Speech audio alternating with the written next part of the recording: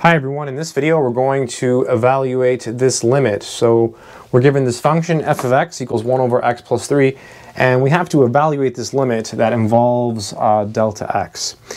You may not already know this, but you may know it also.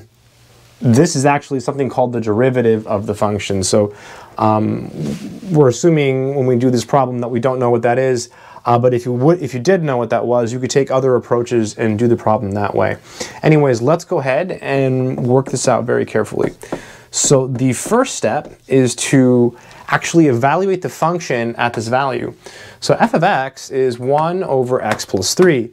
So all you do here is replace the x with x plus delta x. So it's actually 1 over x plus delta x. And then we still have the plus 3. So this here is simply this piece, minus, and then f of x is 1 over x plus 3. So this is 1 over x plus 3. And all of this is being divided still by delta x. So again, first step is you look at f of x and you replace all of your x's with x plus delta x to get this. And then the f of x, you just keep it. Okay, so now we have to simplify the numerator. Note that this is in parentheses. So the way I do it, I take a big shortcut. So this is the limit as delta x approaches 0. So the bottom piece is unchanged. So we'll leave it there. And then here in the numerator, I write down the product. So I just go ahead and just write it down. So it's x plus delta x plus 3 times x plus 3. And what I do is I write it down first, okay? And then I write down whatever is here, so 1. And then I ask myself, okay, so what's missing, right? What's missing here to get the LCD here, to get this? You already have this. In order to get this, you're missing an x plus 3. So it's always 1 times what's missing. So you're missing an x plus 3 minus whatever is here. And then what's missing here? Well, that would be x plus delta x plus 3. So x plus delta x plus 3. So it's always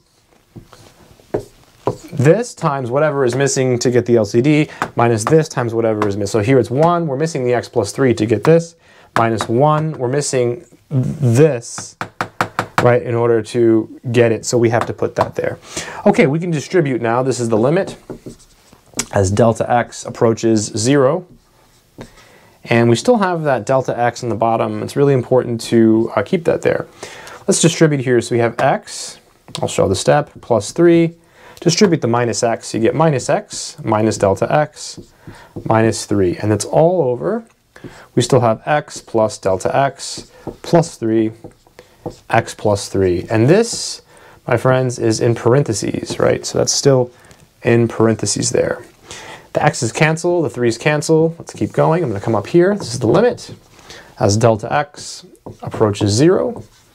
Looks like we have, we're left with this negative delta x. So we have negative delta x over this x plus delta x plus 3, x plus 3.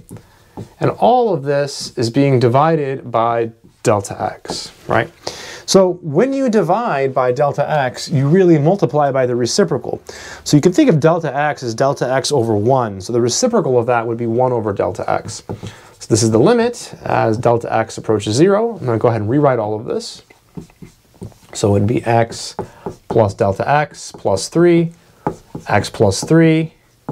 Then it's times, right, the reciprocal of that, right, which is 1 over delta x, right, 1 over delta x. And these go away, boom. So this is the limit as delta x approaches 0 of negative 1 over, and then you have x plus delta x plus 3, x plus 3. Now we're in a good place, right? We're in a good place. So it's a lot of writing to get through this problem. Now you can finally replace your delta x with 0. When you do that, you drop the limit sign, right? So you get negative 1 over x plus 3, x plus 3. And x plus 3 times x plus 3 is x plus 3 squared. This is negative 1 over x plus 3 quantity squared. And that would be the final answer. So quick recap. First step is you replace your x with x plus delta x, your f of x with f of x, you get this. Write down the LCD. It's always 1 and then times what's missing here. what's missing here to get the LCD? You're missing an x plus 3, so it's 1 times x plus 3 minus, and then what's missing here to get the LCD? You're missing this, so it's 1 times this. And then you just distribute, clean it up. When you get here, you have to divide by delta x. That's the same thing as multiplying by the reciprocal. Clean it up, and then at this point, you finally plug in your delta x, and you drop your limit sign, and then you're done. So I hope this video has been helpful in some way. Take care.